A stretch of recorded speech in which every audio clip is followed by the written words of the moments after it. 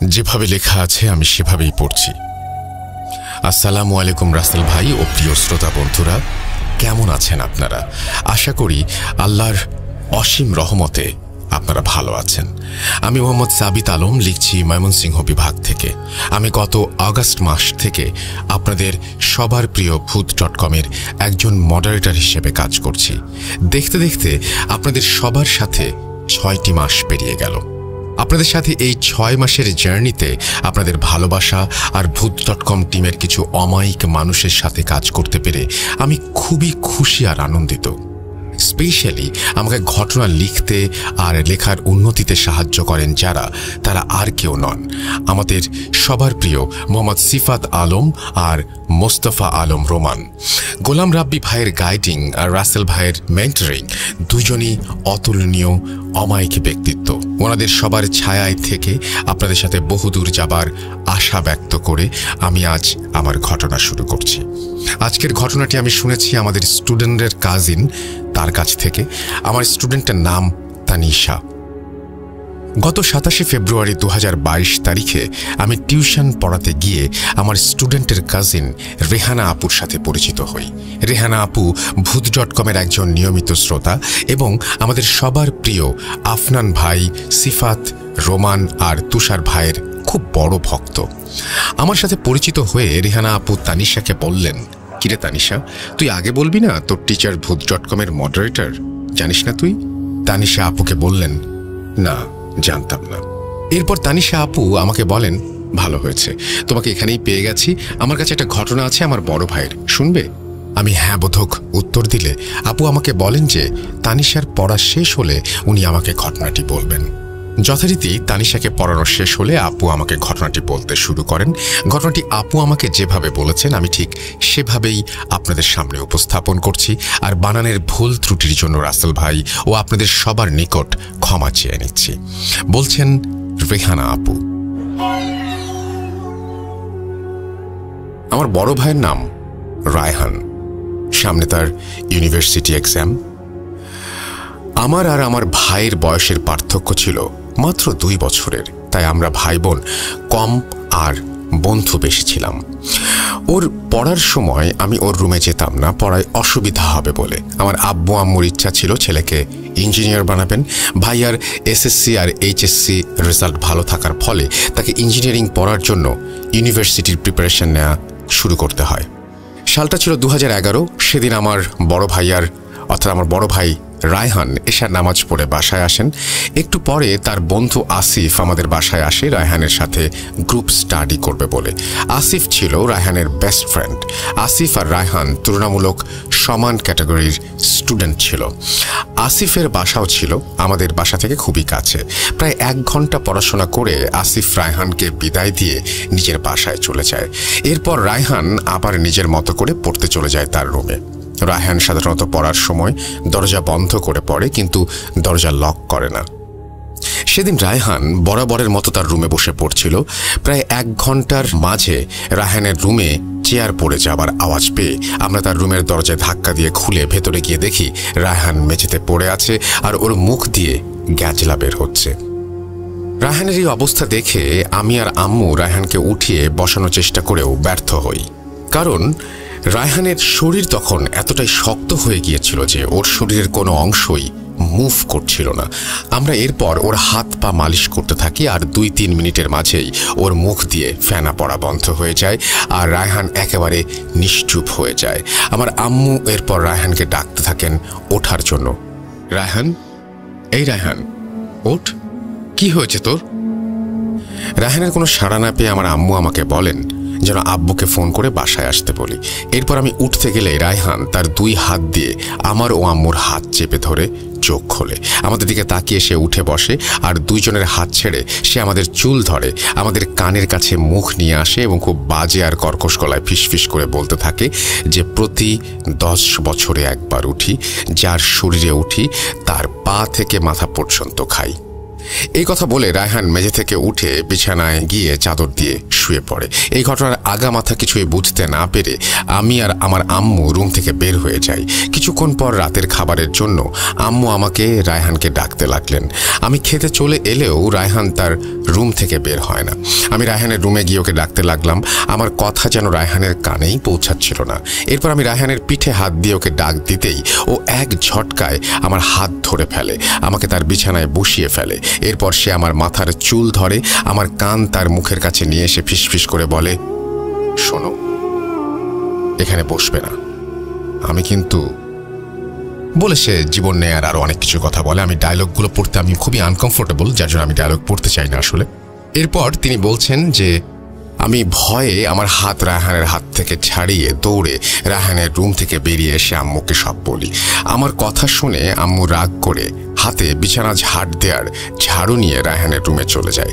আমিও আম্মুর পেছন পেছন রায়হানের রুমে চলে যাই। আম্মু যেই রায়হানকে কিছু বলতে যাবেন তখনই রায়হান আম্মুর চুল ধরে আম্মুর কানে কানে কি যেন বলছিল। কি বলছিল শুনতে যাব তখনই দেখলাম আম্মু অজ্ঞান হয়ে পড়ে গেলেন। আম্মু পড়ে গেলে রায়হান বাজেভাবে উচ্চস্বরে হাহা করে হেসে উঠতে থাকে আর আমার দিকে তাকিয়ে আরও কিছু কথা বলে এবং সে তার দিকে ইশারায় ডাকে আমাকে। এরপর আমি রায়হানের সামনে গিয়ে ওর হাত ঝাঁকি দিয়ে ওকে বলি, কি হয়েছে তোর, এমন করছিস কেন, আম্মুকে কি বললি, কি হয়েছে আম্মুর? এই কথা শুনে রায়হান আমার হাত ছাড়িয়ে নিয়ে বিছানায় শুয়ে পড়ে আবার। এরপর আম্মুর মুখে পানি দেই আর অনেক কষ্টে আম্মুর জ্ঞান ফেরাই। আম্মুর জ্ঞান ফিরলে আমি আম্মুকে জিজ্ঞেস করি যে উনি কেন অজ্ঞান হয়ে গিয়েছিলেন, কিন্তু উত্তরে আম্মু আমাকে যা বললেন তার কোনো লজিক আমি খুঁজে পেলাম না। আম্মু বললেন যে ওনার কিছুই মনে নেই, শেষ ওনার যা মনে ছিল তা হচ্ছে রায়হানের রুমে যাওয়া। সেদিন রাতে আমরা আর খাওয়া দাওয়া করিনি, আব্বুর অপেক্ষায় বসেছিলাম। কিছুক্ষণ পর আব্বু কাজ শেষ করে বাসায় আসে। বলে রাখা ভালো, আমার আব্বুর শহরে একটা মার্কেটে কাপড়ের দোকানের ব্যবসা করতেন, এই জন্য ওনার বাসায় আসতে প্রায় 11টা বেজে যেত, মাঝে মাঝে 12টা 1টাও বাজত ওনার। সেদিন আব্বু বাসায় আসার পর আমিও আম্মু রায়হানের বিষয়টা বলি। আব্বু রেগে গিয়ে রায়হানকে মারবেন বলে ওর রুমে যেতে চাইলে আম্মু বলেন, থাক, বাদ দাও, আজ অনেক রাত হয়েছে, রায়হান ঘুমাচ্ছে, ঘুম থেকে উঠলে সব ঠিক হয়ে যাবে। আম্মুর কথা শুনে আব্বু সেদিন রাতে আর কিছু বলেন না রায়হানকে। সেদিনের মতো আমরা রাতের বেলা ঘুমিয়ে পড়ি। পরের দিন সকালবেলা ঘুম থেকে উঠে রায়হান স্বাভাবিকভাবেই ঘরে ঘোরাফেরা করতে থাকে। বিকেলবেলা আসিফ ভাইয়ের বাসায় গ্রুপ স্টাডি করতে যাবে বলে রায়হান বাসা থেকে বের হয়ে যায়। সন্ধ্যায় মাগরিবের পর রায়হান বাসায় ফিরে আসে। বাসায় ফিরে এসে সে নিজের রুমে চলে যায়। আম্মু রায়হানকে নাস্তা খেতে ডাকলে রায়হান রুম থেকে দৌড়ে এসে রান্নাঘরে চলে যায় আর রান্নাঘরে রাখা তরকারি আর ভাত সে একাই খেয়ে ফেলে। এই দেখে আম্মু আর আমি খুব অবাক হয়ে যাই আর রায়হানকে জিজ্ঞেস করি যে সে কেন এমন করছে গতকাল থেকে। উত্তরে রায়হান ভারী গলায় বলে যে তাকে কেন ডাকা হয়েছে, তার অনেক দিনের ক্ষুধা নাকি তার জমে আছে এবং সে সব কিছু নাকি লণ্ডভণ্ড করে দেবে। রায়হানের মুখে এই সমস্ত কথা শুনে ওর অঙ্গভঙ্গি দেখে আমি আর আম্মু অনেকটাই ভয় পেয়ে যাই। এরপর রায়হান তার নিজের রুমে চলে গেলে আম্মু বলেন, রেহানা, একবার আসিফকে ডেকে নিয়ে আসো তো, ওর সাথে কথা বলি। এরপর আমি আসিফকে ডেকে নিয়ে আসি বাসায়। আম্মু আসিফকে জিজ্ঞেস করেন রায়হানের কোনো অস্বাভাবিক আচরণ তার চোখে পড়েছে কিনা। আসিফ একটু মুচকি হেসে বলে, কি বলছেন আন্টি, ও তো একেবারে নর্মাল, কি হয়েছে? আম্মু আসিফকে কিছু বলেন না। আসিফ এরপর নাস্তা করে বাসায় চলে যায়। সেদিনের পর থেকে রায়হান নামাজ পড়া ছেড়ে দেয়। এক ওয়াক্ত নামাজও তাকে দিয়ে পড়ানো যেত না। অনেক বলার পরেও সে নামাজ পড়তো না।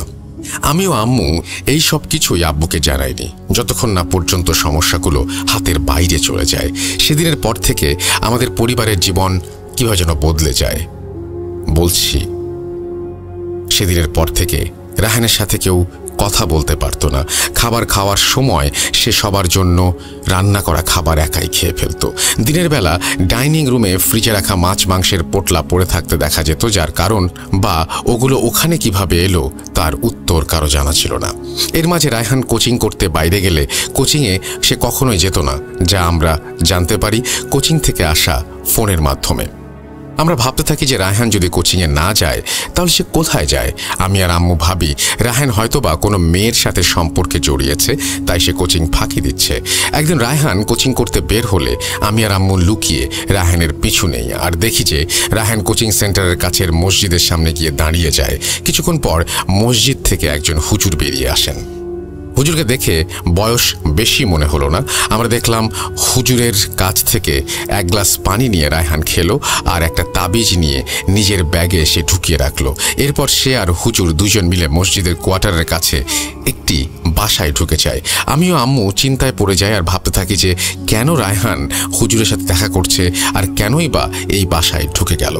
এরপর আমরাও সেই বাসায় গিয়ে দরজায় নক করি এবং হুজুর দরজা খুললেন, আমাদের সালাম দিলেন, বললেন আপনারা কেমন আছেন, রায়হানের জন্য এসেছেন, ও ভেতরে পড়ছে। ওনার মুখে এই কথা শুনে আমি ওনাকে জিজ্ঞেস করি, আপনি আমাদের কিভাবে চেনেন? উত্তরে তিনি হেসে বলেন, ভয় পাচ্ছেন?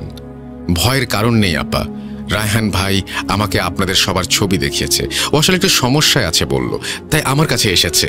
এখানে শান্তিতে পড়াশোনা করে আর টুকটাক পানি পড়া নিয়ে যায়। হুজুরের কথা শেষ হলে আমিও আম্মু ভেতরে গিয়ে দেখি রায়হান আসলেই পড়াশোনা করছে। এরপর আমি আর আম্মু রায়হানকে কিছু না বলেই চলে আসি। সন্ধ্যার দিকে রায়হান বাসায় ফিরলে ওকে আমরা জিজ্ঞেস করি ও কেন হুজুরের কাছে গিয়ে পড়াশোনা করে। উত্তরে রায়হান আমাদের ওর সাথে যা যা হচ্ছে সবকিছু খুলে বলে, যা শুনে আমাদের বাকশক্তি লোপ পেয়ে যায়। প্রিয় লিসেনার্স, আপনাদের ঘটনার মাঝে থামানোর জন্য আমি সাবিত আন্তরিকভাবে দুঃখিত, কিন্তু মাঝপথে থামার কারণ হচ্ছে যে রেহানা আপু আমাকে রায়হান ভাইয়ের ঘটনাগুলো নিজের ভাষায় বলেছিলেন, যা বুঝতে আমার মোটামুটি ভালোই সমস্যা হবার ফলে আমি আপুর সাথে ডিসকাস করে রায়হান ভাইয়ের ঘটনাটি আপুর মাধ্যমে রায়হান ভাইয়ের ভাষায় আবার শুনতে চাইলে আপু আমাকে রায়হান ভাইয়ের ভাষায় রায়হান ভাইয়ের সাথে ঘটে যাওয়া ঘটনাগুলো বলেন। আমি রায়হান ভাইয়ের ভাষাতেই পরের ঘটনাগুলো আপনাদের সামনে উপস্থাপন করছি। বলছেন রায়হান ভাই, এইচএসসি রেজাল্টের পর থেকেই আমার সাথে কিছু আজব ঘটনা ঘটছে, যার ব্যাখ্যা আমার জানা নেই। তোমরা মাঝে মাঝে আমাকে জিজ্ঞেস করো যে আমি সেদিন কেন এমন করলাম, আজ কেন এমন করছি, সব খাবার কেন একা খাচ্ছি, কিন্তু বিশ্বাস করো আমি এসবের কিছুই জানি না। আমার কিছুই মনে থাকে না, মনে হয় যেন আমার জীবন থেকে সেই সময়গুলো হারিয়ে গেছে।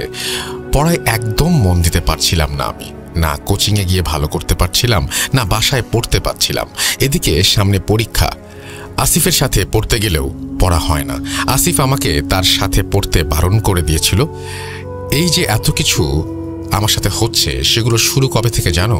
আমি বলছি শোনো, ডেট আর বার আমার মনে নেই।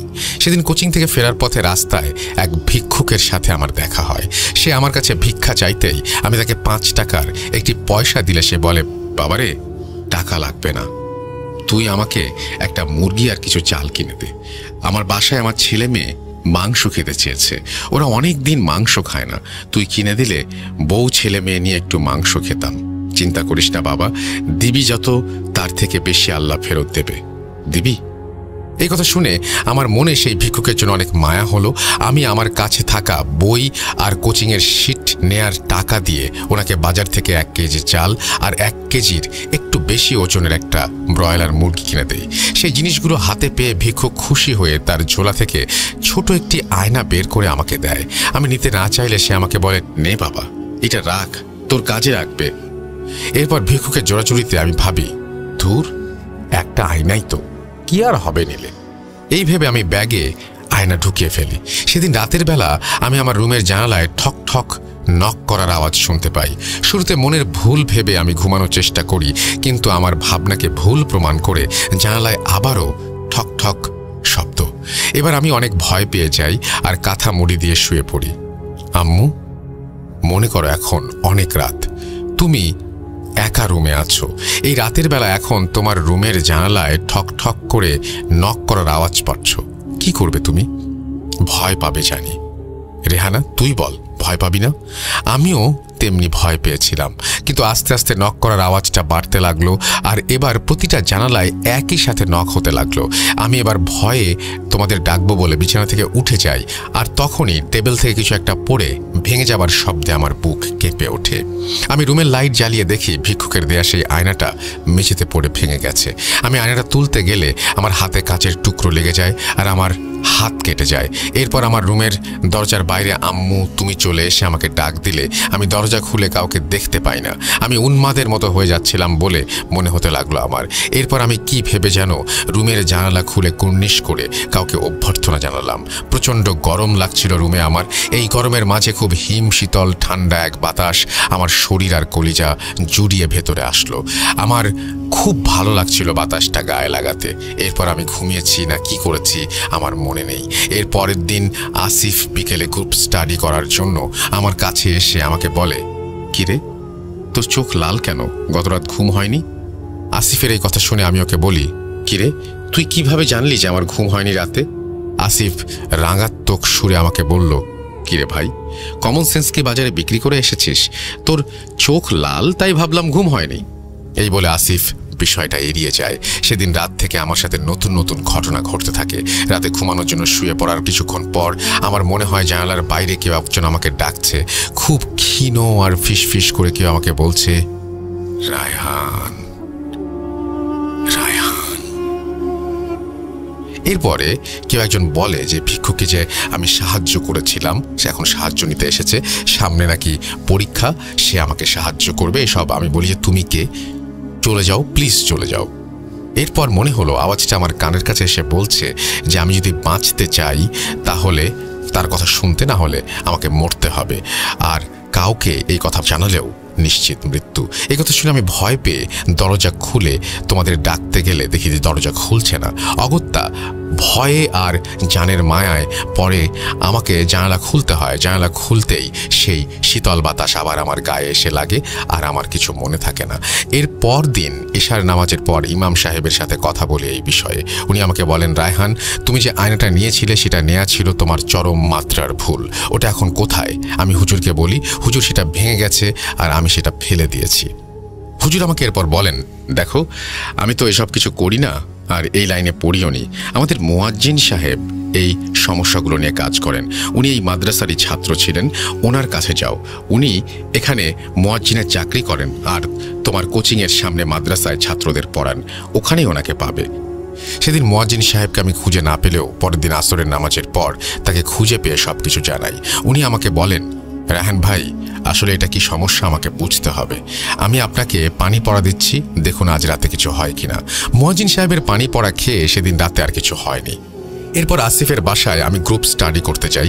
আমি খাতায় অঙ্ক করছিলাম, এমন সময় আসিফ রাগ করে আমার চেয়ারে লাথি মারে আর বলে, তুই মুয়াজ্জিন সাহেবের কাছে কেন গিয়েছিলি? কি সমস্যা আমাকে বলতিস?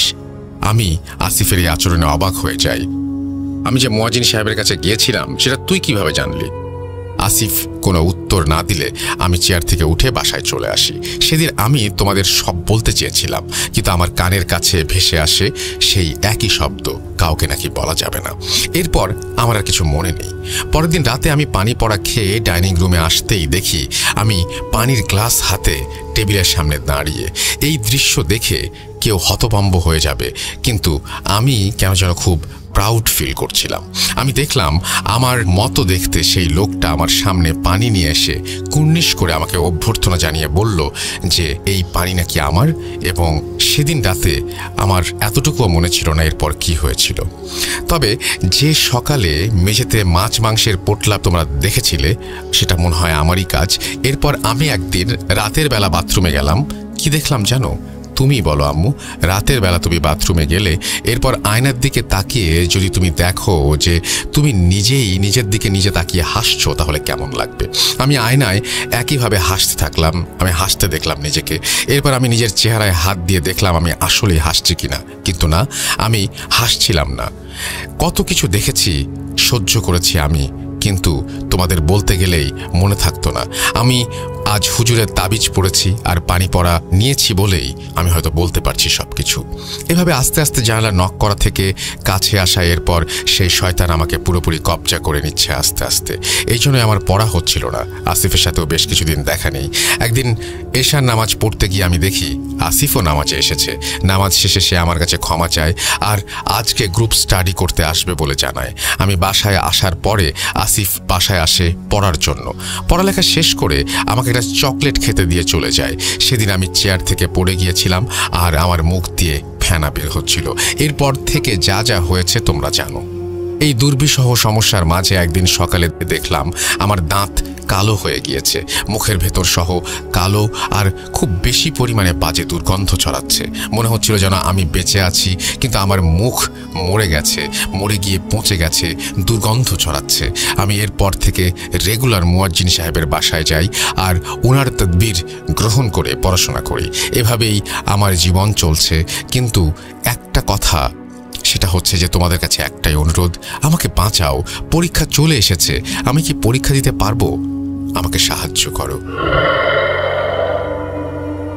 এই বলে রায়হান ভাই ওনার সাথে ঘটে যাওয়া ঘটনাগুলো বলা শেষ করেন।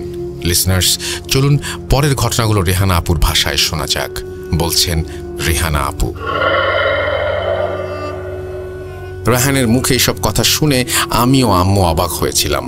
তেমনি আমরা দুজনই আসিফ ভাইকে সন্দেহ করেছিলাম এই সমস্যাগুলোর জন্য। সেদিন সন্ধ্যার পর আমি আসিফ ভাইয়ের বাসায় গিয়ে ওনাকে ডেকে আনি। আসিফ ভাই বাসায় আসতেই আম্মু ওনাকে বলেন, কি খবর আসিফ, তোমরা এখন পড়ো না একসাথে? রায়হানের সাথে কি কিছু হয়েছে? রায়হান সারাদিন কেমন মন মরা হয়ে থাকে, জানো কিছু? আম্মুর কথা শুনে আসিফ মুচকি হেসে বলে, না তো আন্টি, কিছু হয়নি, পরীক্ষা চলে এসেছে তাই একাই পড়ি বাসায় এখন। কোথায়, চলুন তো আন্টি ওর রুমে গিয়ে দেখি। এরপর আমি আর আম্মু আর আসিফ তিনজন মিলে রায়হানের রুমে আসি। আমরা রায়হানের রুমে ঢুকতেই রায়হান লাফ দিয়ে বিছানা থেকে উঠে পড়ে আর আসিফের সামনে মাথা ঝুঁকিয়ে কুর্নিশ করে তাকে অভ্যর্থনা জানায়। এই দৃশ্য দেখে আমি আর আম্মু রীতিমতো অবাক হয়ে যাই আর রায়হানের বলা একটা কথার সাথে মিলানোর চেষ্টা করি।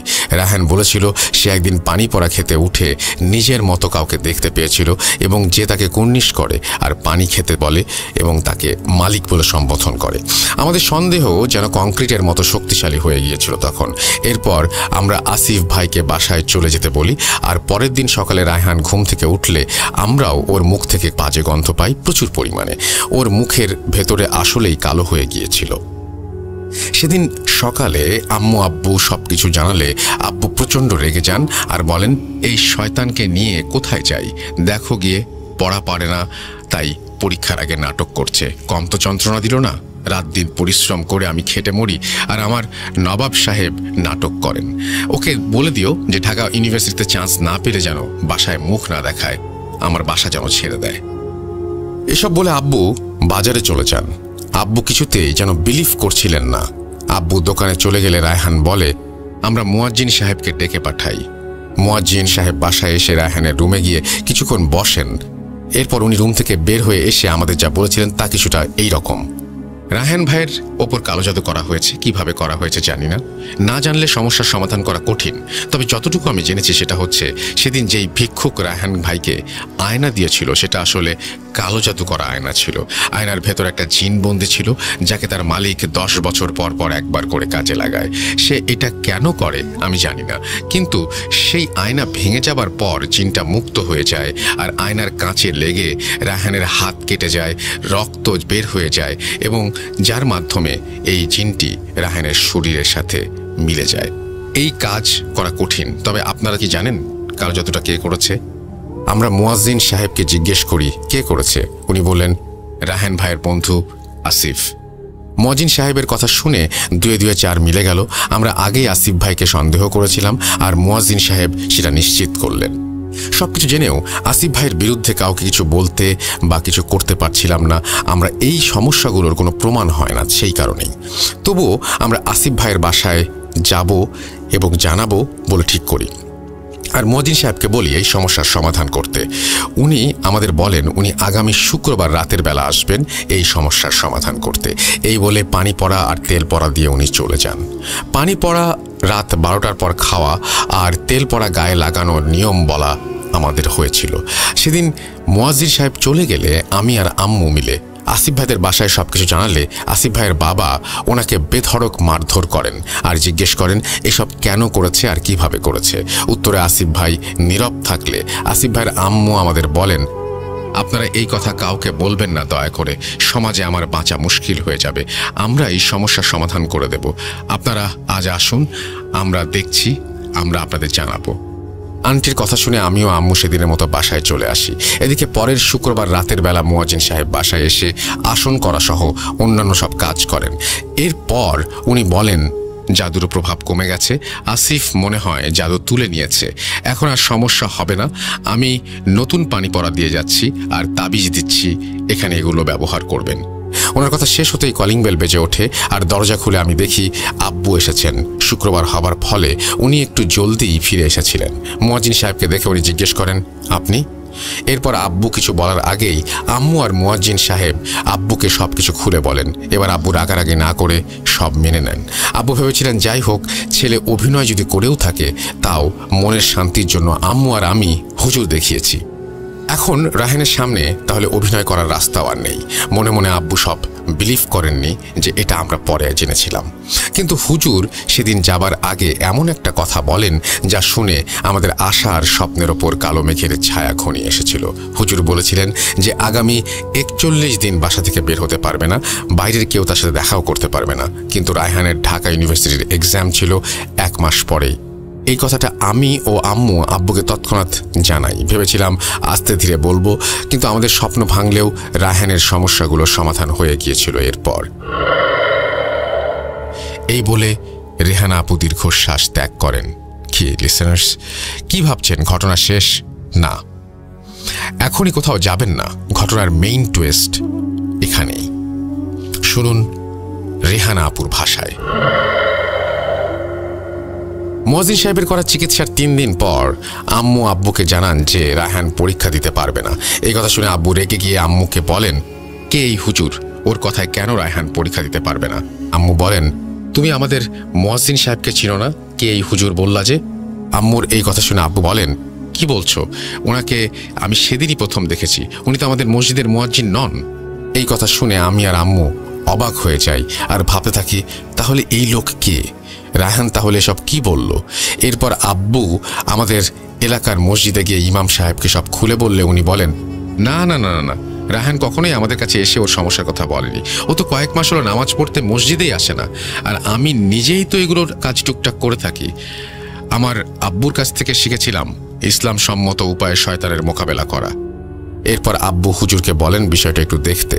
হুজুর বলেন উনি আগামীকাল বাসায় আসবেন বাদ মাগরিব, আর তখন যেন আসিফ ভাইও আমাদের বাসায় থাকেন। এরপর আব্বু বাসায় এসে রায়হানকে সবকিছু জিজ্ঞেস করলে রায়হান আবার আগের মতো অন্য ভাষায় আব্বুকে নাম ধরে ডেকে বলে, মিরাজ, তোর এত বড় সাহস, তুই আমার কাছে জবাব চাস? একথা শুনে আব্বু ভেবেছিলেন বোধহয় আবার নাটক করছে। এইভাবে আব্বু রায়হানকে মারার জন্য হাত থেকে স্যান্ডেল তুলে নিতেই রায়হানের চেহারা বদলে যায় আর ওর শরীরে খিঁচুনি উঠে যায় আর মুখ দিয়ে আবারও ফেনা বের হতে থাকে। রায়হানের খিঁচুনি চলাকালীন অবস্থাতেই সে বলেছিল সবাই নাকি মারা যাবে। এই কথা যখন রায়হান বলছিল তখন ওর মুখের ভেতরটা ছিল কালো আর দুর্গন্ধযুক্ত সব ফেনা বের হচ্ছিল মুখ দিয়ে। রায়হানের চোখের সাদা অংশটাও কালো কালো হয়ে যাচ্ছিল দেখে মনে হলো আমাদের। এরপর আব্বু বুঝতে পারলেন যে রায়হান আসলে অভিনয় করছে না। সেদিন রাত যেন আমাদের জীবনের সব থেকে বড় রাত ছিল। সারা রাত বাসার বাইরে সাপের মতো হিস হিস আওয়াজ আর দরজার জানালায় ঠক ঠক আওয়াজ বেজেই চলছিল ভোর পর্যন্ত। ভোরের পরে ফজরের নামাজ পড়তে আব্বু মসজিদে যান এবং সেখানে আসিফ ভাইয়ের আব্বুকে পেয়ে যান এবং সবকিছু খুলে বলেন আর আসিফ ভাইকে বাদ মাগরিব আমাদের বাসায় আসতে বলেন। সত্যি বলতে আসিফ ভাইও যেন কেমন হয়ে গিয়েছিল। উনি নাকি পড়তেন না, খেতেন না, সারাদিন ঘুমাতেন আর রাতে ভয়ে চিৎকার করে উঠতেন। যাই হোক, সেদিন সন্ধ্যার পর ইমাম সাহেব হুজুর আমাদের বাসায় আসেন। আসিফ ভাইকে নিয়ে ওনার আম্মু সেদিন আমাদের বাসায় এসেছিলেন। আমরা শুরুতে গতকাল রায়হানের খিঁচুনি ওঠা, মুখ দিয়ে গ্যাজলা বের হওয়া সবকিছু জানাই। সব শুনে হুজুর ওনাকে রায়হানের রুমে নিয়ে যেতে বলেন। রুমে গিয়ে হুজুর বিছানায় বসেন আর পাশে আসিফকে বসিয়ে রায়হানকে বসান। উনি আসিফ ভাইয়ের মাথায় হাত বুলিয়ে বলেন, বাবারে, তুমি পরিস্থিতির শিকার, তোমার কোনো দোষ নেই, কিন্তু তোমার ওপরও কালো ছায়াটা এসেছে। তোমারটা আমি দেখব, কিন্তু আগে আসল সমস্যাটা দেখি। হুজুরের মুখে এই কথা শুনে আমি, আম্মু, আব্বু সবাই অবাক হয়ে যাই। এই ভেবেছে এতদিন আমরা জানতাম সবকিছুর মূলে আসিফ ভাই, কিন্তু হুজুর বলছেন আসিফ ভাই পরিস্থিতির শিকার, উনি নির্দোষ। তাহলে আসল ঘটনাটা কি?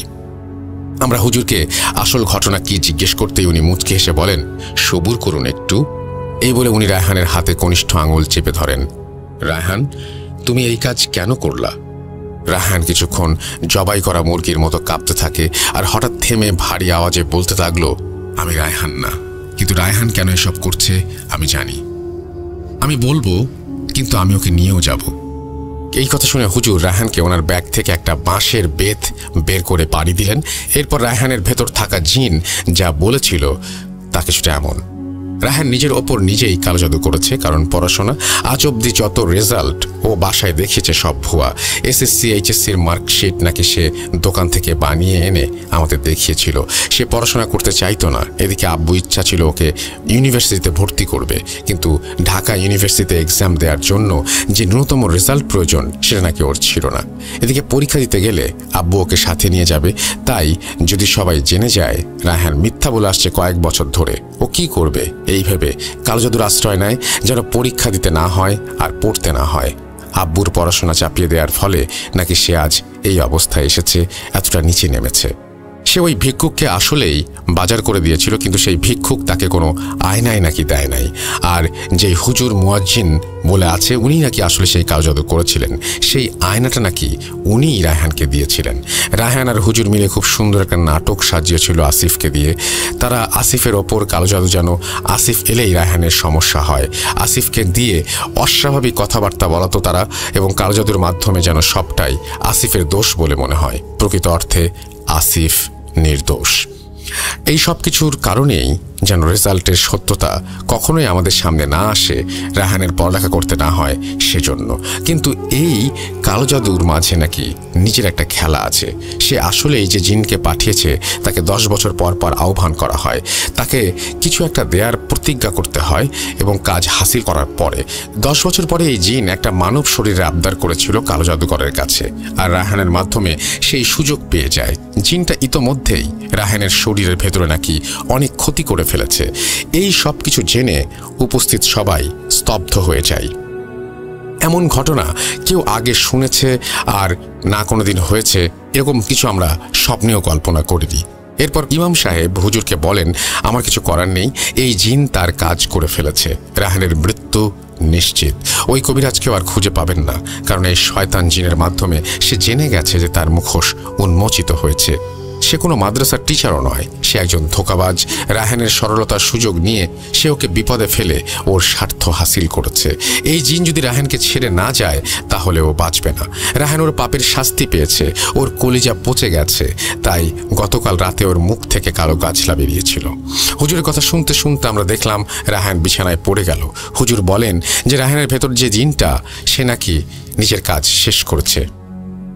এরপর হুজুর আসিফ ভাইকে দেখেন এবং বলেন, এই ছেলের সমস্যা এখন কেটে যাবে, ওকে আপনারা নিয়ে যান। এই বলে আসিফ ভাইকে তাবিজ আর পানি পড়া দিয়ে বাসায় পাঠিয়ে দেন। হুজুর নিজেও চলে যান। যাবার আগে আমাদেরও পানি পড়া আর তাবিজ দিয়ে যান উনি। হুজুর যাবার পর রায়হানের জ্ঞান ফিরলে রায়হান সব কিছু স্বীকার করে আর আমাদের কাছে ক্ষমা চায়। এরপর 3 মাস কেটে যায়। রায়হান ধীরে ধীরে মৃত্যুর দিকে এগোতে থাকে। ডাক্তার দেখানো হয়েছে অনেক, কিন্তু ও আর বাঁচেনি। 3 মাস পর কোনো একদিন সে আমাদের সবাইকে ছেড়ে চলে যায়। তারিখটা আমি বলবো না, আমি চাই এই তারিখ আমার জীবনে আর না আসুক। এর কয়েক বছর পরে নাকি আসিফ ভাইও কেমন পাগল পাগল হয়ে গিয়েছিল।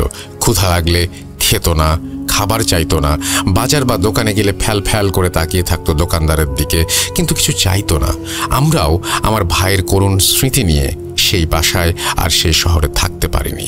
2013 সালে আমরা সবাই অন্যত্র শিফট করি। ঘটনা তো শেষ সাবিত, কিন্তু আমি তোমার মাধ্যমে সবাইকে একটা মেসেজ দিতে চাই। এই ঘটনাটি শুধু কোনো প্যারানর্মাল ঘটনা নয়, এটি একটি শিক্ষণীয় ঘটনাও বটে। অনেক মা বাবা তাদের ছেলে মেয়েদের জোর করেন পড়াশোনা করে নির্দিষ্ট কোনো সাবজেক্ট বা ইউনিভার্সিটি চুজ করার জন্য। কেউ চিন্তা করেন না যে তাদের উপর দিয়ে কী প্রেশার যায়। ওরাও মানুষ, ওদের কিছু হয়ে গেলে লাইফে আমাদের দেশের কি হবে। তাদের মধ্যে আমাদের একজন ভাই, তার কষ্টটা আমি বুঝি। এই ঘটনা যদি সকল মা বাবা শুনতে পেতেন, যদি একজনও শুনে থাকেন, তাহলে তার নিকট নিবেদন যে খুব বেশি প্রেশার দেবার আগে একবার সেই মানুষটিকে নিয়েও ভাববেন। আমার ভাইয়ের জন্য সকলে দোয়া করবেন যেন আল্লাহ তাকে মাফ করেন ভুলের জন্য। এই বলে রেহানা আপু তার ঘটনা শেষ করেন। কেমন লাগলো আপনাদের সেটা বিচার আপনারাই করবেন। লেখার ও গোছানোর ভুল ত্রুটির জন্য রাসেল ভাই এবং সকলের কাছে ক্ষমা চেয়ে নিচ্ছি। আবারও নতুন কোনো সপ্তাহে নতুন কোনো এপিসোড, নতুন কোনো ঘটনা নিয়ে হাজির হবার ইচ্ছা পোষণ করছি। সবার সুস্থতা কামনা করে সাবিত বিদায় নিচ্ছি। আসসালামু আলাইকুম। তো এই ছিল সাবিতের ঘটনা। আশা করছি আপনাদের ভালো লেগেছে। যদি ভালো লাগে অবশ্যই আমাদের জানাবেন। আমাদের ইমেল অ্যাড্রেস হচ্ছে russell.bhootdotcom@gmail.com। আপনার নাম, ঠিকানা এবং ফোন নাম্বার সহ আপনার জীবনে ঘটে যাওয়া ঘটনা আমাদের পাঠিয়ে দিন।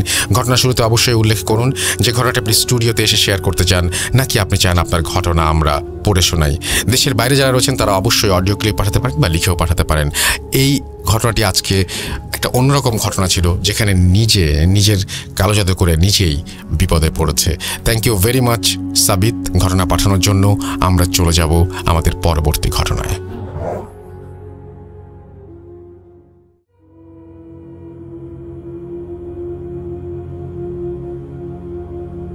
যেভাবে লেখা আছে আমি সেভাবেই পড়ছি। নাম মিম, ছদ্মনাম, ঠিকানা গোপালগঞ্জ জেলা, কাশিয়ানী উপজেলা। এরপরে তিনি তার ফোন নাম্বার শেয়ার করেছেন, তারপরে লিখেছেন ঘটনাটি পড়ে শোনাবেন প্লিজ। আসসালামু আলাইকুম রাসেল ভাই, আপনি কেমন আছেন জিজ্ঞেস করব না, কারণ আমি জানি আপনি সবসময় ভালোর দলে, যদিও ভালো রাখার মালিক আল্লাহ। দোয়া করি আল্লাহ যেন আপনাকে এবং আপনার সকল লিসেনারকে সহি সালামতে রাখে। আমার সাথে এবং আমার পরিবারের সাথে ঘটে যাওয়া নির্মম কিছু সত্য ঘটনা আপনাদের সাথে শেয়ার করতে চাই।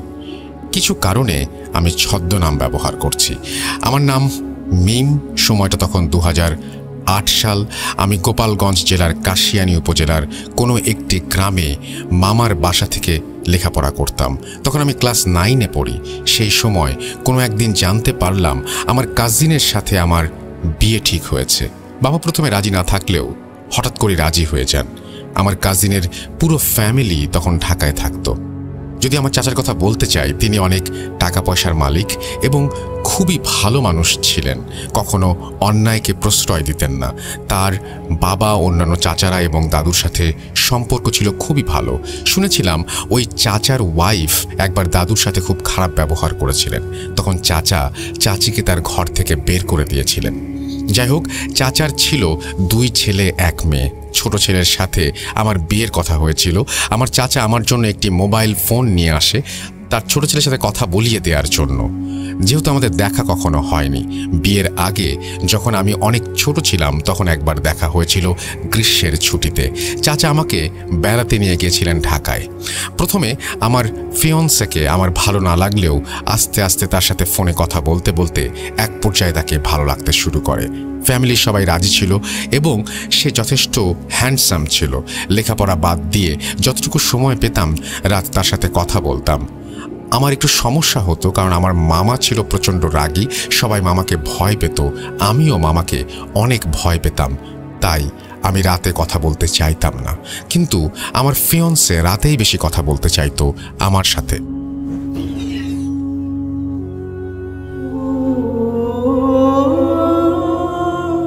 একদিন যদিও ফোন অলওয়েজ সাইলেন্ট মোডে থাকতো, হঠাৎ করে রাত 1টার সময় আমার ঘুম ভেঙে যায় এবং আমি দেখি আমার ফিয়ন্সে আমাকে কল দিচ্ছে। আমি ফোনটা রিসিভ করার জন্য বাইরে যাওয়ার চিন্তা করি। যেহেতু ঘরটি ছিল টিনের ঘর, এক পাশে কথা বললে অন্য পাশে কেউ শুনতে পারত। তাই মামার ভয়, ভাবলাম উঠোনে যেয়ে কিছুক্ষণ কথা বলে আসি। মামার বাড়িটা ছিল এমন, বাথরুমে যাওয়ার জন্য বাইরে যেতে হতো। মামার বাড়ির পাশে ছিল বিরাট এক জঙ্গল। অনেক মানুষ গলায় দড়ি দিয়ে মারা গেছে ওই জঙ্গলে।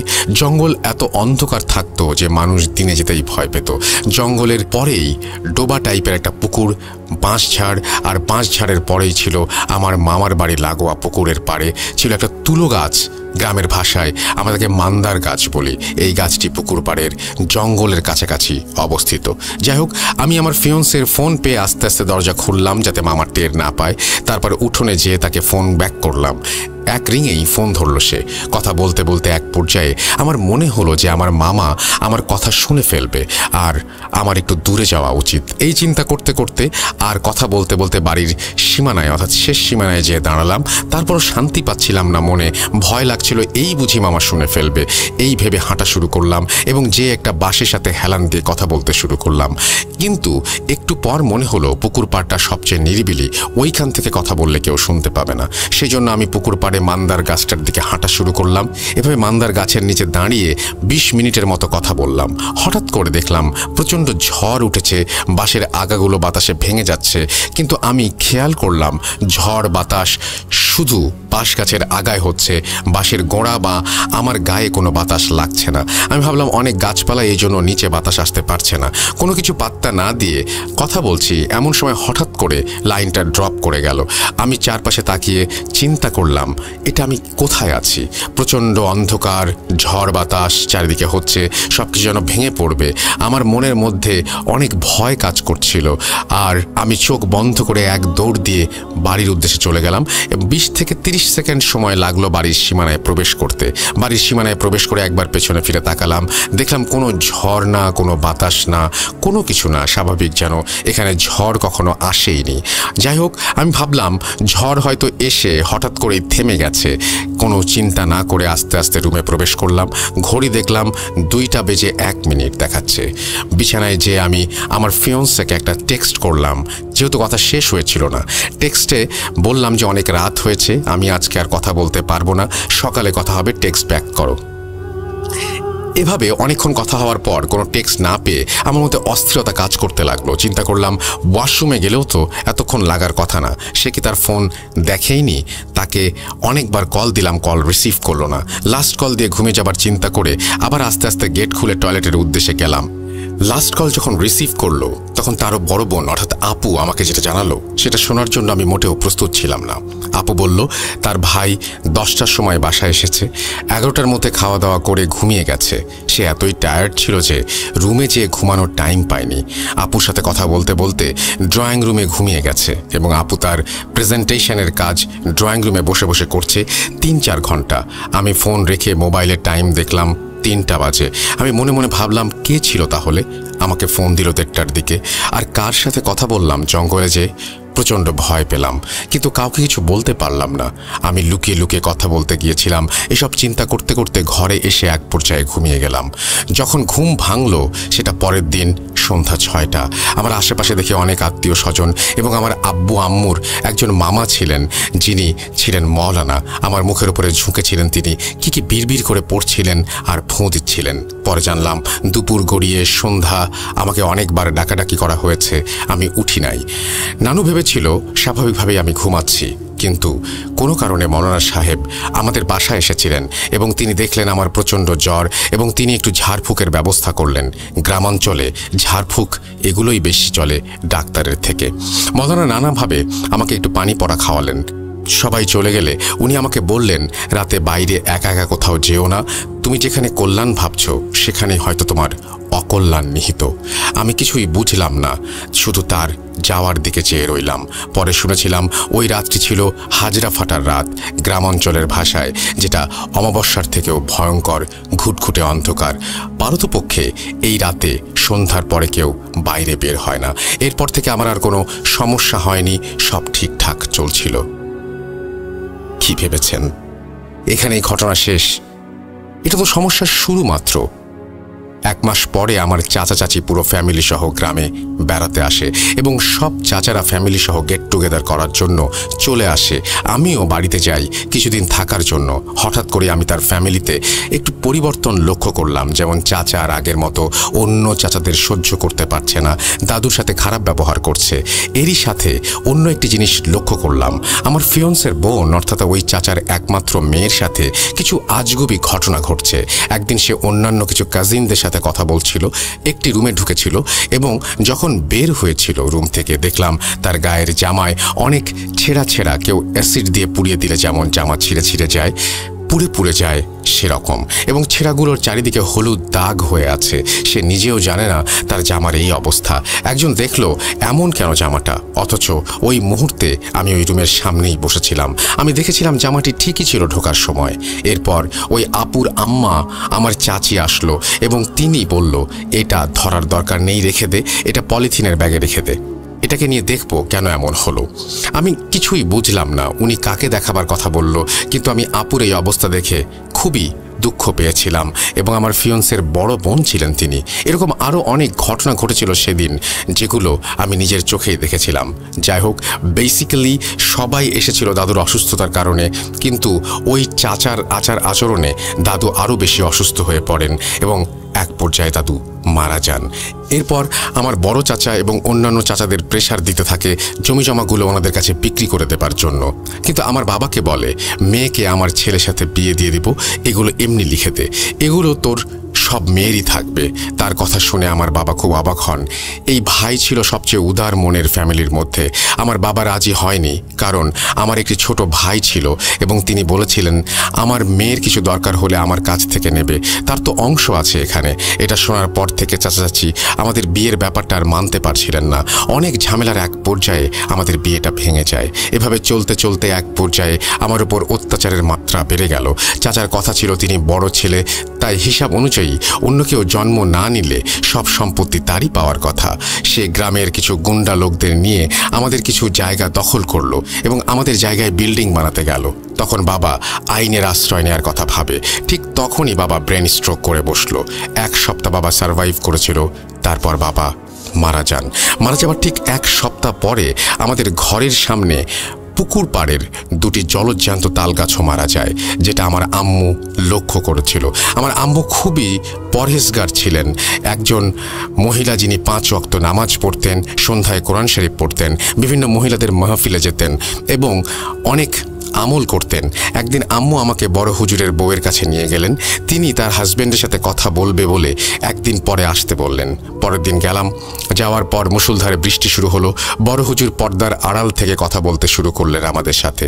বড় হুজুর আম্মুকে বললেন, এই মেয়ের তো এখানে বহু বছর আগে থেকে কালো জাদু করা হয়েছে এবং আমাদের বাড়িতে 2টি গাছ মরে গেছে, গাছ 2টি কেটে তার গোড়ায় যা পাবো সব বিসমিল্লাহ বলে পুড়িয়ে ফেলতে হবে এবং 2টা তাবিজ তার কাছ থেকে এনে আমরা সেই অনুযায়ী বাড়িতে যাবার জন্য প্রস্তুতি নিলাম। কিন্তু বৃষ্টি তখনও থামে নাই। আমাদের বাড়িটা ছিল অনেক দূরে, তাই আমরা বৃষ্টিতে ভিজেই বাড়িতে যাওয়ার কথা চিন্তা করলাম। কিন্তু হুজুর আমাদের থামিয়ে দিয়ে তার বউকে কিছু একটা আমাদের ওপর ছিটিয়ে দিতে বললেন। তিনি বললেন, যাই হোক না কেন কোনো ভয় পেও না আর কাউকে কিছু বলো না। আমরা বাসা থেকে বের হয়ে রওনা দিলাম। এমনই আশ্চর্য হয়েছিলাম, সেদিন বাসায় আসার আগ পর্যন্ত আমাদের গায়ে 1 ফোঁটা বৃষ্টির পানিও পড়ে নাই, কিন্তু আমাদের আশেপাশে তুফান হয়ে যাচ্ছিল। পরদিন গাছ কাটা হলো। একটি গাছের নিচ থেকে পাওয়া গেল ছোট মাটির হাড়ির মধ্যে বিভৎস চেহারার একটি ব্লার টাইপের ছবি এবং শুকনো রক্তের ছাগলের মাথার সাথে লাগানো একটি তাবিজ, এবং অন্যটির নিচে পাওয়া গেল একটা নখ, একটা ছোট চুল, একটা তাবিজ আর আব্বুর কাপড়ের কিছু অংশ, যেটা অর্ধেক পোড়ানো হয়েছিল। হুজুরের কথা মতো সব কাজ শেষ করে পরের দিন তাবিজ হুজুরের কাছে নিয়ে গেলাম। হুজুর আমাদেরকে বলল, আমাকে জোড়া কবরের মাঝখানে তাবিজ করা হয়েছে এবং আমার উপরে 7 জন জিন চালন করা হয়েছে। হুজুর বলেছিল সবাইকে সারাতে পারলেও রাধ নামের একটি জিনকে আমার থেকে কিছুতেই আলাদা করতে পারেননি। হুজুর বলেছিলেন একবার নদী পার হলে ব্ল্যাক ম্যাজিকের আসর কমে যায়। যেহেতু লেখাপড়ার জন্য আমার ঢাকায় আসতে হতো, সেজন্য আমাকে পদ্মা পার হতে হতো প্রায়। তাই ঢাকা থেকে গোপালগঞ্জ আর গোপালগঞ্জ থেকে ঢাকায় আসলে আমি মিষ্টি খাওয়া দেখতাম স্বপ্নে প্রায়। ঢাকার এক হুজুর তো বারবার তাবিজ কাটতে কাটতে আমার ওপরেই বিরক্ত হয়ে যায়। হুজুর আমাকে বলেছিল আমার বড় চাচি কখনো আমাকে কিছু দিলে আমি যেন না খাই এবং তার সাথে আমাদের কোনো ব্যাপার শেয়ার না করতে। আমাদের পুরো ফ্যামিলি এবং চাচার সাথে অনেক খারাপ কিছু করেছে সে। চাচি ছিলেন একজন বিহারি, আর এই কারণে আমার চাচারা তাকে পছন্দ করতো না। জানি না চাচা কেন তাকে বিয়ে করেছিল। আজ আমার 29 বছর বয়স, আজও আমার বিয়ে হয় নাই। সব ঠিক থাকলে লাস্টে বিয়েটা আর হয় না। শুনেছি আমার ওই চাচার মেয়ের 2টা কিডনি নষ্ট হয়ে গেছে। আমার ফিয়ন্সের 4-5 বার বিয়ে হয়ে গেছে, আর তাদের বড় ছেলে এবং ছেলের বউয়ের সাথে এমন কিছু করার সময় ধরা খেয়েছিল চাচি। তারা এখন আর মায়ের হাতে কিছু খায় না, ইভেন মায়ের চেহারা পর্যন্ত দেখে না, পাশাপাশি অন্য ফ্ল্যাটে থেকেও। এত কিছুর পরও আমার কিছু প্রবলেম এখনও রয়ে গেছে। এখনও উল্টাপাল্টা স্বপ্ন দেখি, যেটাতে আয়াতুল কুরসি পড়তে ভুলে যাই। এখনও আমার সামনে আমার কোনো কাছের মানুষের সাকসেস আমার কানে একবার আসলেই ওইটা নষ্ট হয়ে যায়, ইত্যাদি নানা কিছু।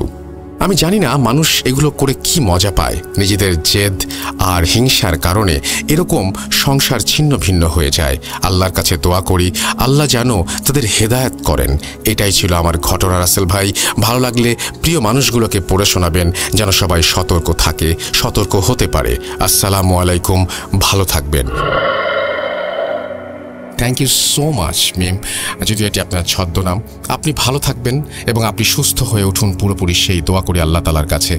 এবং সবাইকে বলছি আপনারাও আপনাদের ঘটনা পাঠান। আমাদের ইমেল অ্যাড্রেস হচ্ছে russell.bhootdotcom@gmail.com। আপনাদের ঘটনার অপেক্ষায় থাকলাম। আমরা চলে যাচ্ছি আমাদের পরবর্তী ঘটনায়।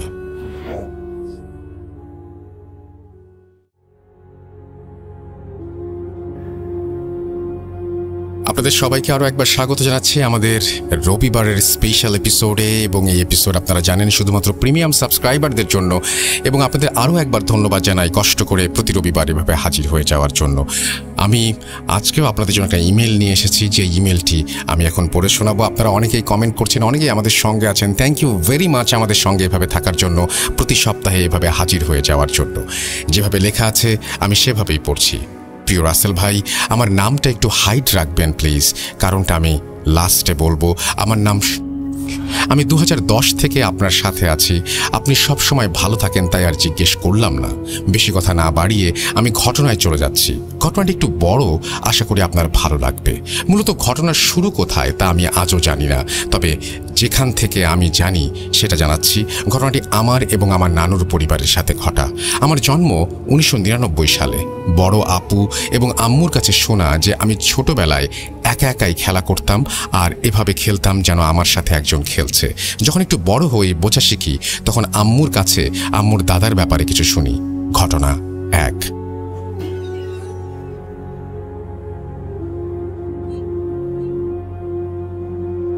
আম্মুর দাদা অনেক পরহেজগার মানুষ ছিলেন এবং তার সাথে নাকি জিন ছিল, কিন্তু সেগুলো সে পালতো না, কিন্তু তার সাথে থাকতো। নানির কাছে শুনেছিলাম এগুলো নাকি তার বংশগতভাবে পাওয়া।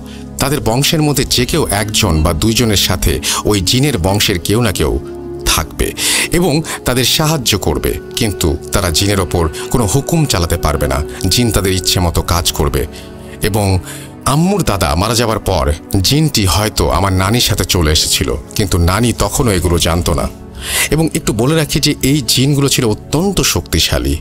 জিন সাথে থাকায় নানি মাঝে মাঝে কিছু প্রবলেম ফেস করত, যেমন ঘরে টুকটাক আওয়াজ, ঘরের আবহাওয়া ঠান্ডা থাকা ইত্যাদি, যার কারণে সে ভয় পায় এবং তার এক কাজিনের সাথে এক কবিরাজের কাছে যায়। কবিরাজ জিনটি দেখে লোভ লাগে এবং সে বিভিন্ন কায়দায় জিনটিকে তার কাছে বন্দী করে এবং এটাকে দিয়ে বিভিন্ন কাজ করায় এবং অত্যাচার করায়।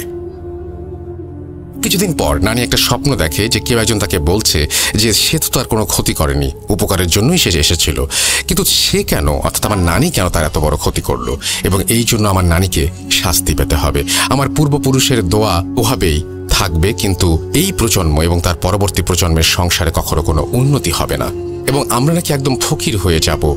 এবং সে জানালো যে আমাদের এরকম অনিষ্ট হবে। ঠিক যেই কথা সেই কাজ। নানার অঢেল জমি জমা থাকা সত্ত্বেও আমাদের সংসারের অবনতি হতে থাকে। কিছুদিন পর নানার ক্যান্সার ধরা পড়ে এবং সমস্ত জমি জমা বিক্রি করেও চিকিৎসা করে তাকে বাঁচানো যায়নি। যেদিন সর্বশেষ ফসলি জমি বিক্রি করা হয় নানার ওষুধের জন্য, তার কয়েকদিন পরেই আমার নানা মারা যায়। একে একে নানি তার সব মেয়ে বিয়ে দেন এবং সর্বশেষ এই পরিবারটি ঋণের চাপে পড়ে যায়, যা এখনও কাটিয়ে উঠতে পারেনি। আমার মামাদের সবাইকে দেখেছি, প্রত্যেকেই ট্যালেন্টেড, কিন্তু তারা আজ পর্যন্ত কোনো উন্নতি করতে পারেনি। ঘটনা 2। আমি ছোটবেলা থেকে ছিলাম প্রচণ্ড ধর্মপ্রেমী। আমার ছোট মামা একজন হুজুর। সে মাঝে মাঝে বলতো আমার ভাগ্নির মধ্যে যে নূর আমি দেখেছি তা খুব কম মানুষের মধ্যে থাকে। আমি কোনো বিপদ হবার আগেই তা কেমন যেন বুঝে ফেলতে পারি। স্বপ্ন দেখতাম, নয়তো বুকের মধ্যে আঁতকে উঠত। এভাবেই চলছিল দিন। আমি কোরআন পড়া শিখি। আমার সাথে যারা পড়তো তাদের সবার চেয়ে দ্রুত, আর আমার আরবিতে সূরা লেখা দেখে অনেকেই অবাক হয়ে যেত। আমার বাড়িতে কিছু ঝামেলা হওয়ায় পড়ালেখা করতে আমাকে পাঠানো হয় রাজশাহীতে। স্যারকে প্রমিস করেছিলাম যে এই এলাকা বা বাড়ির নাম কাউকে বলবো না, তাই বলতে পারছি না। আমি এবং আমার সাথে কিছু ছেলে আমরা স্কুলের এক স্যারের বাড়িতে থাকতাম। আমি তখন ক্লাস 6-এ পড়ি। স্যারের বাড়ি 2 তলা এবং অনেক বড়। আমি বেশিরভাগ সময় ছাদে থাকতেই পছন্দ করতাম, কারণ ছাদ থেকে পদ্মা নদী একদম সুন্দর দেখা যেত। বাড়িতে রুমে একাই ঘুমাতাম, কিন্তু রাজশাহীতে আমার রুমমেট হয় আমারই দূর সম্পর্কের চাচাতো ভাই। ও প্রতি রাতেই কোনো না কোনো কারণে ভয় পেয়ে জেগে উঠত। বলে রাখা ভালো, ও ছিল কোরআনের হাফেজ। জেগে ওঠার পর ও আয়াতুল কুরসি পড়ে ফুঁ দিয়ে রুম ও শরীর বন্ধ করে ঘুমাতো। যেদিন ভুলে যেত ওই দিন বলতো, আমার শরীরে প্রচণ্ড জ্বর, কিন্তু সকালে ঠিক হয়ে গেছে। এভাবে ও অভ্যস্ত হয়ে যায়। একদিন রাজশাহীর কোনো এক বড় হুজুর আসেন স্যারের বাড়িতে। সে ছিল স্যারের স্ত্রীর মামা। সে আসার পর থেকেই দেখতাম শুধু আমার সাথে সে কথা বলে, আমার সাথে একই বিছানায় সে ঘুমাবে, এই তার চাওয়া। তো তার 5 দিন থাকার কথা, কিন্তু সে থাকে 2 মাস, এবং আমি প্রায় দিনে ও রাতে সবসময় তার সাথে থাকতাম। তার কথায় আমি অত্যন্ত মুগ্ধ ছিলাম। আমার সম্পর্ক ছিল যেন গুরু আর শিষ্য। 2 মাস পরে সে যাওয়ার সময় আমাকে বলে, তোমার কাছ থেকে আমি একটা জিনিস ধার নিলাম। এটা রাখার মতো বয়স এখনো তোমার হয়নি, তবে আমি এর কোনো ক্ষতি করব না যাতে তোমার ক্ষতি হয়। তবে এটা তুমি ফেরত পাবা ওই দিন যেদিন আমি মারা যাব। আমার মৃত্যুর খবর তুমি প্রাকৃতিকভাবেই বুঝতে পারবে, ফোন দিয়ে কাউকে জানাতে হবে না। ওই দিন তোমার সবকিছু মনে পড়ে যাবে একটা জিনিস দেখে। এই বলে উনি চলে গেলেন। তার কথাগুলো আগামাথা কিছুই বুঝলাম না। 2-1 মাস পর আমার মেজাজ খিটখিটে হয়ে যায়। 5 ওয়াক্ত নামাজ পড়তাম আমি রেগুলার, সেখানে আমি 1 ওয়াক্ত নামাজ পড়তে পারতাম না। লোকাল এক ছেলের মারামারিতে মাথা ফাটিয়ে অবশেষে আমি বাড়িতে চলে আসি। তারপর থেকে প্রায়ই স্বপ্নে একটা মেয়ের সাথে আমি কথা বলতাম। অনেক কথা বলতাম, কিন্তু তার চেহারা দেখা যেত না। আর কি কথা বলতাম তা সকালে ভুলে যেতাম। এরপর থেকে এভাবে পার হয়ে যায় 9টি বছর। আমি এখন ইউনিভার্সিটিতে 3য় বর্ষের ছাত্র।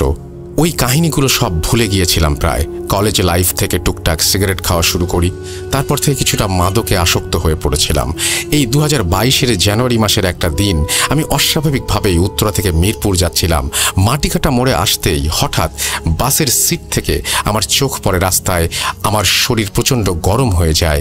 আমার আরও বেশি শীত লাগতে শুরু করে। দেখি একটা মেয়ে ধূসর আলখেল্লা পরে রাস্তার ধারে দাঁড়িয়ে আমার দিকেই তাকিয়ে আছে, যেন কতদিন আমাকে দেখে না। তার সাথে আমার বহুদিনের পরিচয়। বাস মেয়েটাকে ক্রস করে কালশি মোড় পৌঁছাতেই দেখি সেই মেয়েটা আবার দাঁড়িয়ে আমার দিকে এক দৃষ্টিতে তাকিয়ে আছে। আমি অবাক হয়ে যাই, এত তাড়াতাড়ি এখানে আসলো কিভাবে। তারপর হুট করে আকাশে বজ্রপাতের শব্দ। আমার পাশের জনকে আমি বলি, বৃষ্টি হবে মনে হচ্ছে। সে বলে, ভাই পাগল হয়েছেন, আকাশ তো একদম পরিষ্কার। আমি আবার জানালা দিয়ে তাকিয়ে দেখি আকাশ পরিষ্কার। আমি খুব অবাক হই। বাসায় গিয়ে সব ফিল করতে থাকি যেন আমার দিকে তাকিয়ে আছে সবকিছু। এত ঠান্ডার মধ্যেও রাতে আমি ঘুমোতে পারি না। অনেকক্ষণ এদিক ওদিক করে অবশেষে 2:45-এর দিকে ঘুমাই। রাত 3টায় আমার ঘুম ভাঙে। আমি এতক্ষণ কিছু না ভেবে কাছে থাকা একটা সিগারেট জ্বালিয়ে রুমের বাইরে করিডোরে চলে যাই। যাওয়ার পরই দেখি বাইরে প্রচণ্ড ঠান্ডা। আমি যেখানে খালি গায়ে ঘুমিয়েছিলাম সেখানে এখন বাইরে দাঁড়িয়ে থাকা কঠিন হয়ে যাচ্ছে। সিগারেট শেষ হতে হাত মুখ ধুয়ে আবার ঘুমিয়ে যাই। আধা ঘুম আমার শরীর। হঠাৎ শরীরে একটা অদ্ভুত অনুভূতি সৃষ্টি হয়। আমি ফিল করি আমার দিকে কেউ অপলক দৃষ্টিতে তাকিয়ে আছে।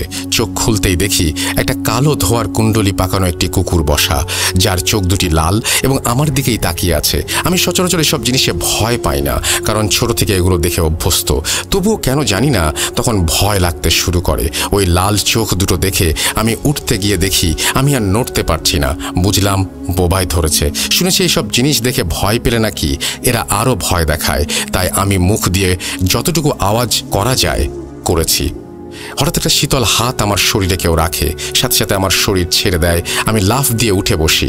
দেখি কুকুরটা এখনো আছে এবং রাগী চোখে দাঁত বের করে এখনই লাফ দেবে আমার উপরে। এইরকম একটা অবস্থা।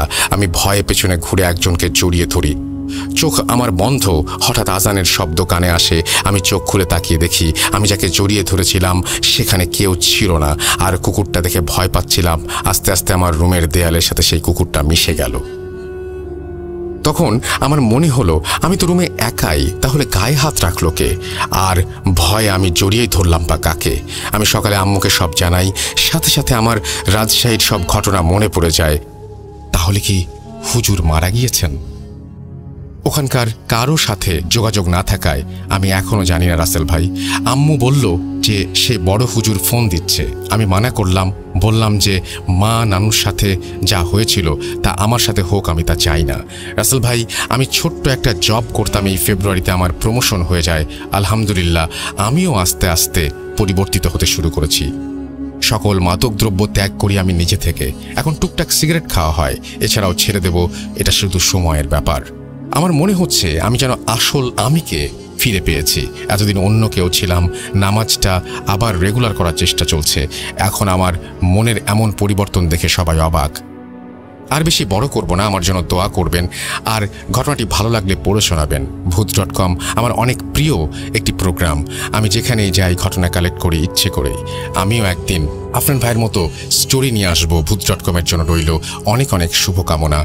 গুছিয়ে লিখতে পারিনি বলে ভুল হলে ক্ষমা করবেন। নাম পরিচয় গোপন রাখলাম, এতে আমার পরিবারের ওপর সমস্যা হতে পারে। খোদা হাফেজ বলে তিনি তার নামটা অবশ্য শেয়ার করেছেন। থ্যাংক ইউ ভেরি মাচ আপনাকে। এই রবিবারে স্পেশাল এপিসোডে আপনার ঘটনা দিয়ে শুরু হলো আপনার যাত্রা ভূত.com-এর সাথে। আশা করছি আপনার কাছ থেকে আরও অনেক অনেক ঘটনা পাবো। যারা এতক্ষণ আমাদের শুনছিলেন তাদেরকে অনেক ধন্যবাদ। আপনারা সবাই ভালো থাকুন, সুস্থ থাকুন, মোস্ট ইম্পর্টেন্টলি ভূত.com-এর সাথে থাকুন। আল্লাহ হাফেজ।